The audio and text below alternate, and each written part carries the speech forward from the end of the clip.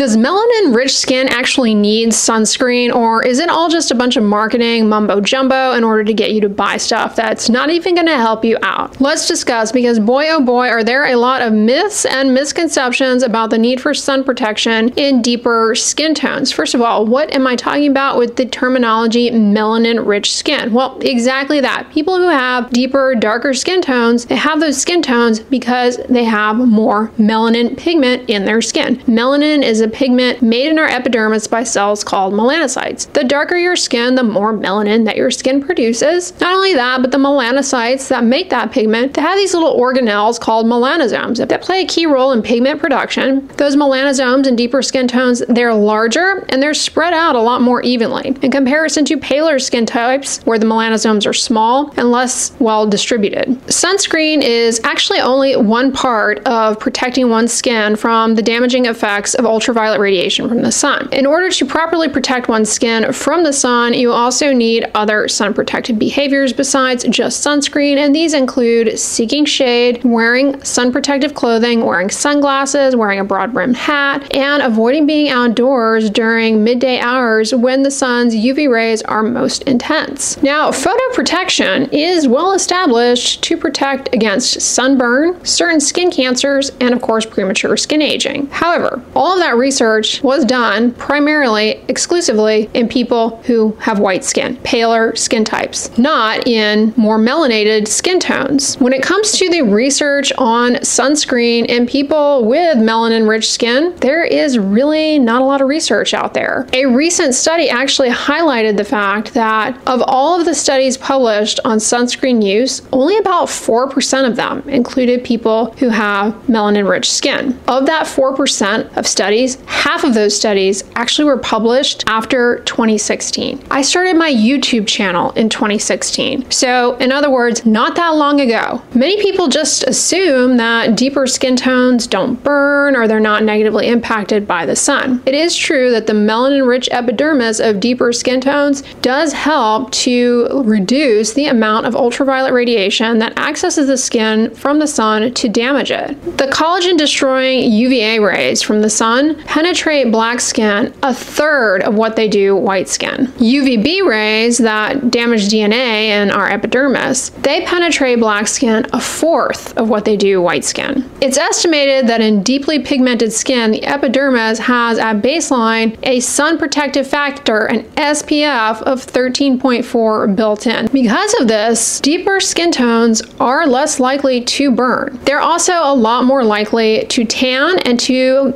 develop dark spots upon sun exposure due to differences in how pigment cells respond to UV rays. While melanin-rich skin is a lot less likely to sustain a sunburn, it does happen. Deeper skin tones can and do burn. And unfortunately, there is a lot less education directed towards these communities about protecting the skin from the sun to prevent sunburn, which can happen. When a deeper skin tone gets a sunburn, there isn't necessarily obvious to the eye redness. The skin instead darkens, becomes very painful, sometimes swollen, hot, and burning. Wearing sunscreen can prevent this. Not only wearing sunscreen though, but as I said, the full sun protective package. So if you're going to be outdoors at the beach, especially somewhere like the Caribbean or really any sunny environment, right? You need to protect your skin from the sun, just like people who burn really, really easily. While people who have deeper skin tones are less likely to get a sunburn, they are a lot more likely to respond to UV rays with unwanted hyperpigmentation in the formation of dark spots or the skin condition melasma. As a matter of fact, one of the most common reasons that people with deeper skin tones visit a dermatologist is due to concerns around, it's called post-inflammatory hyperpigmentation. In other words, a dark mark left behind from some inflammatory skin issue like a bug bite, a pimple, or eczema, or melasma. Sunscreen and other sun protective behaviors are necessary to prevent this from happening and to prevent existing post-inflammatory hyperpigmentation and melasma from worsening. A lot of the research that we actually do have have on sunscreen in deeply pigmented skin relates to its ability to help with hyperpigmentation. Sunscreens are, of course, intended to protect against a sunburn, and they protect from the damaging ultraviolet radiation rays. But when it comes to pigmentation in deeper skin tones, we recently have come to learn that it's not just the ultraviolet radiation driving the pigmentation. That's a big factor. But also, sun has something called visible light that comes out of it, and turns out that is a big activator as well of hyperpigmentation, specifically in deeper skin tones. Deeper skin tones respond to this visible light with hyperpigmentation, whereas paler skin types appear not to. Most sunscreens are not formulated with the specific purpose of protecting against that visible light arm of things, although newer sunscreen developments are being made in an effort to create ingredients that do protect against those wavelengths. For example, in Europe, they have the ingredient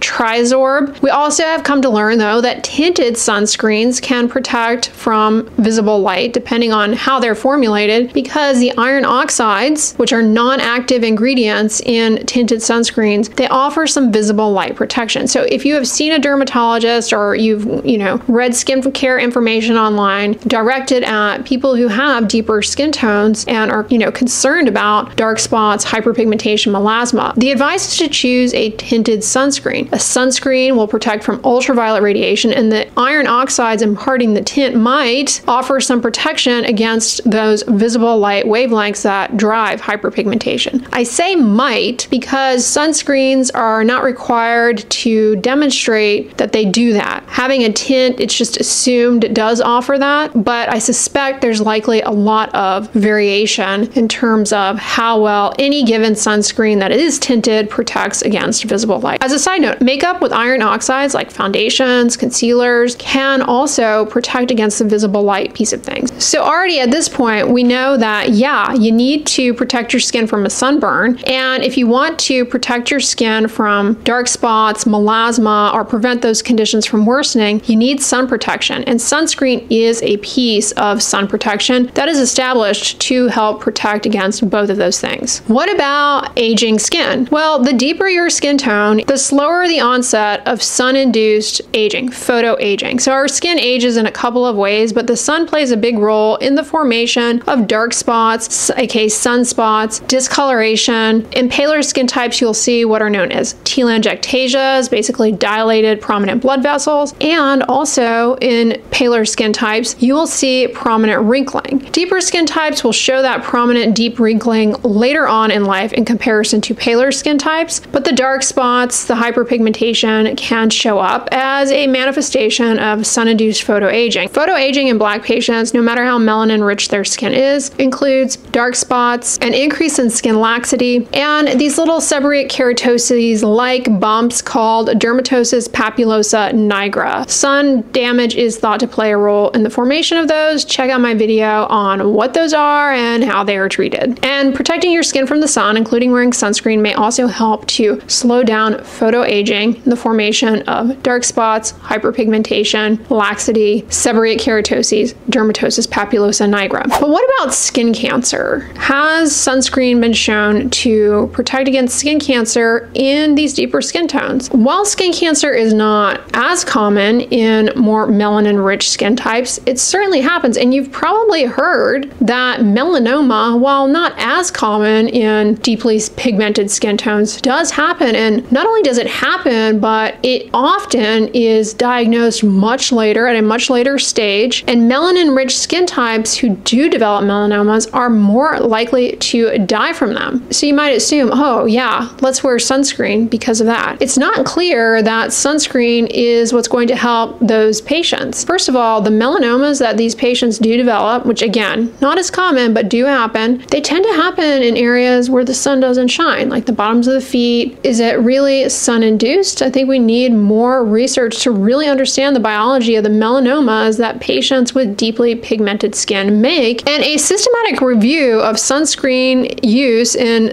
deeper skin tones done in 2020 really called into question the recommendation for sunscreen and preventing melanoma in melanin-rich skin. A lot of the research on melanoma in deeper skin tones suggests that it's not actually related to UV exposure. This study shed light on the fact that high-risk behaviors for melanoma that are observed in paler skin types, sunburns earlier on in lifetime, having an occupation that puts you outside in the sun all day, these are largely absent from people who have more melanin-rich skin and go on to develop melanoma. So it really seems like the melanomas that melanin-rich skin types make are not related to the sun, and sunscreen likely is not what would make a difference. So if a brand is trying to use people in their advertising who have deeper skin tones and they use melanoma messaging around that, that is actually misleading. While those consumers definitely should wear sunscreen for the reasons we've already touched on up until this point, we don't actually have any research to legitimize recommending sunscreen to prevent melanoma in melanin-rich skin types. While melanoma is the deadly skin cancer that take your life, there are what are called non-melanoma skin cancers that actually are a lot more common. And they do affect people with melanin-rich skin. What are the non-melanoma skin cancers? Basal cell carcinoma and squamous cell carcinoma. Basal cell carcinomas in people with deeply pigmented skin do occur mostly on the head and neck and are thought to be related to sun exposure, especially in early childhood. We don't really have studies that clarify the role of sunscreen in the prevention of basal cell carcinoma, likely because this type of skin cancer is very slow growing, and the damage that is needed to set the stage for a basal cell carcinoma occurs decades and decades and decades before the cancer ever shows up. So it's kind of hard to study interventions for that reason. The other non-melanoma skin cancer is squamous cell carcinoma. Now, without a doubt, in paler skin types, that is a sun-damaged skin cancer. However, in deeper skin tones, squamous cell carcinoma often arises in the background of somebody who has a really weak immune system, or they'll appear in areas like the lower leg, or maybe there is a chronic non-healing wound or some sort of scar tissue. That is usually the story in people who have melanin-rich skin who make squamous cell carcinomas. They're not usually related to sun exposure. They're not sun-induced. So as far as basal cell carcinoma, I think it's prudent, especially in young children, to encourage sunscreen use, perhaps for the prevention there. But like I said, we don't have clear data. The research that we do have on sunscreen and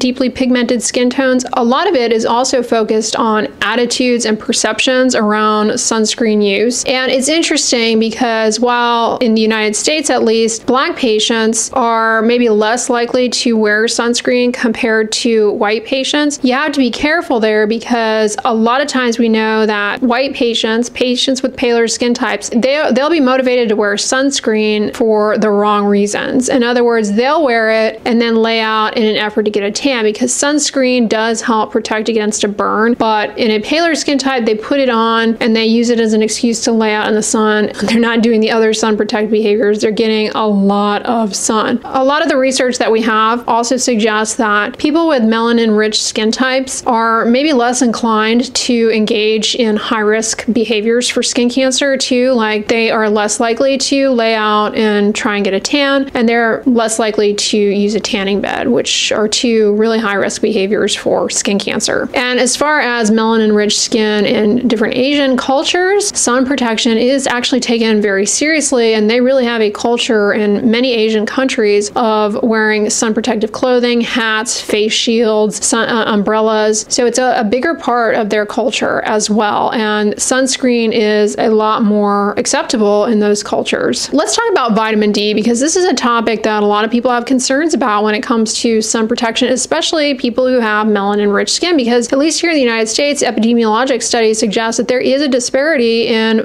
vitamin D deficiency, with Hispanic groups and Black patients having more vitamin D insufficiency and deficiency. And there's concern that, well, wearing sunscreen, could that exacerbate that problem or cause it? The research that we have suggests that sunscreen does not cause or worsen vitamin D deficiency. Those really well done studies, though, on sunscreen and vitamin D, they were done in paler skin types. However, there was a study looking between 2003 and 2006 at photoprotective behaviors, and these were not associated with a decrease in vitamin D in Hispanic and Black groups in the study. As a matter of fact, sunscreen use was actually associated with higher vitamin D in Black patients in this study. And there are multiple possible reasons to explain that.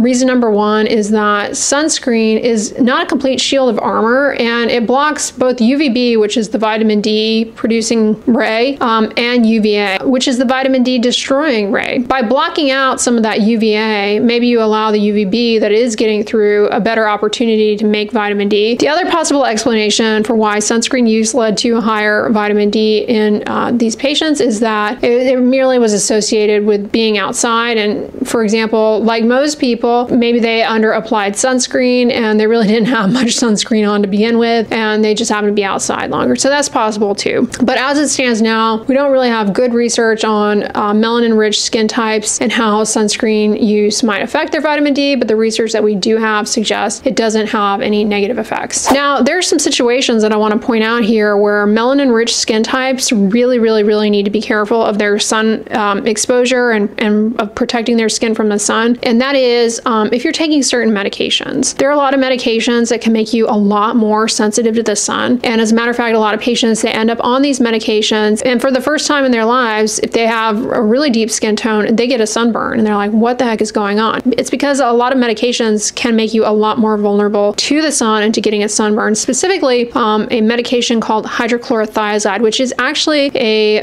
commonly prescribed medication for high blood pressure, which in the United States at least, a lot of Black patients struggle with high blood pressure and are put on this. So there needs to be that education piece that if you are taking this, you've got to, you know, get on the sun protection train because you might get a sunburn. Also, antibiotics called tetracyclines, doxycycline, can make you more inclined to burn. Certain medications called non-steroidal anti-inflammatory drugs, specifically naproxen and piroxicam, can make you more sensitive to the sun, and the medication amiodarone. So if you're put on any of these medications, you really need to be aware of that. Also, underlying health problems can make you more vulnerable to sun. Number one is going to be immunosuppression. If you've had any kind of organ transplant, they put you on medications to suppress your immune system to prevent it from attacking your transplant. But in doing so, it ups your sun sensitivity. We already touched on this, but obviously if you have a pigmentary skin condition like melasma, post-inflammatory hyperpigmentation, you have got to protect your skin not only from ultraviolet radiation, but from visible light. It's going to be iron oxides or triazorb or an opaque dressing, depending on what it is you're trying to fade. But also really important is certain autoimmune diseases are accompanied by photosensitivity, especially, and I know a lot of you guys have this and you already know, but lupus. Lupus is very much a sun-sensitive disease. As a matter of fact, what happens with lupus is the sun triggers release of autoantigens in the skin that your immune system attacks. So you can get a full-blown flare-up of your lupus just from the sunlight. So in summary, what have we learned here? Well, we've learned a few things. There are a lot of myths and misconceptions about sun and deeper skin tones. While deeper skin tones are less likely to get a sunburn, they can and do burn. So they need to be careful when they are enjoying time outdoors and rein in all the sun protective behaviors, including sunscreen. We don't have any data to back up trying to get people with deeper skin tones to wear sunscreen for melanoma prevention. So stop saying that. Unclear about the non-melanoma skin cancers. Prudent to protect your skin from the sun. Vitamin D deficiency. Not a lot of data on deeper skin tones, but what we do have is promising and doesn't suggest that sunscreen causes vitamin D deficiency in deeper skin tones. And while deeper skin tones might not experience the sun-induced wrinkling as early, they do develop dark spots, hyperpigmentation, sunspots, and those little seborrheic keratoses or dermatosis papulosa nigra. So for cosmetic reasons, you might pursue sunscreen to protect against that. And sunscreens actually have been shown to help improve existing sun damage on the face in deeper skin tones. So there is research there that I have talked about in some other videos already. All right, guys, that's what I wanted to talk about for today's video. I hope you found this video informative, educational. Now, check out my recent video on sunscreen mistakes to avoid, reasons why you might get burned when you are wearing sunscreen. Check that one out next, but if you like this one, give it a thumbs up, share it with your friends, and as always, don't forget, sunscreen and subscribe. I'll talk to you guys tomorrow. Bye!